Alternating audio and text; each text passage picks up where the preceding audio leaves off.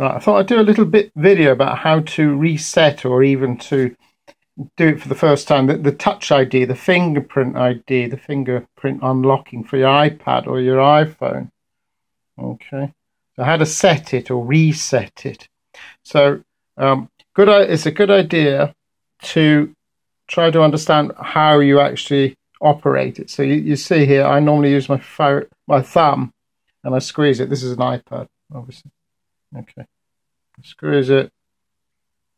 Yeah, often it goes right in. Haha. It's not going to do it for the video. Okay, now you want to go to settings, and then you just a little bit down from general. You go to Touch ID and passcode. It's this little red symbol, and then it'll want your passcode in order to set your Touch ID, your fingerprint. Okay, otherwise it's kind of chicken and egg. You can't have you wouldn't be able to get in at all if it didn't work, would it? Okay. Okay, so I did that, and then what you want to do, you want to add a fingerprint.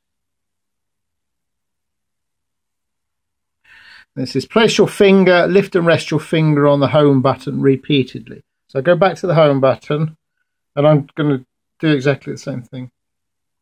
Okay. So you see that all I'm doing is touching it. Place your finger, lift and rest your finger on the home button repeatedly. You just keep doing it, and you should see that pattern fills in. Now adjust your grip. Okay, so you press continue first.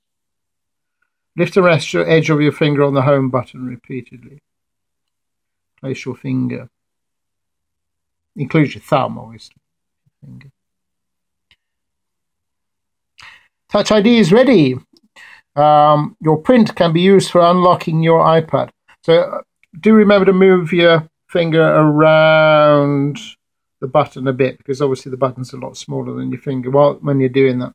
But it's really quite straightforward. And there you are. Okay. So I don't know if you can.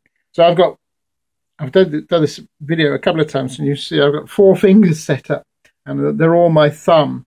So I might look through to see if I can delete some of those. Yeah.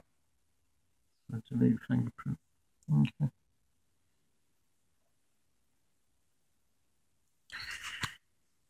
Thank you very much.